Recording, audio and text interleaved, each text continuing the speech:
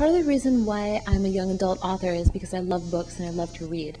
An e-reader would save me space on my bookshelves, and I'd be able to have more books.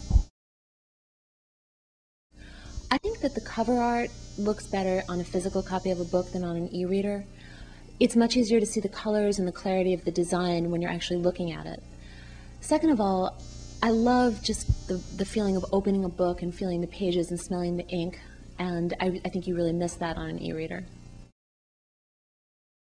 Clearly, the lower price and convenience of e-readers is going to make it easier for people to buy books and even impulse buy them. It also makes social media like Twitter and Facebook more important.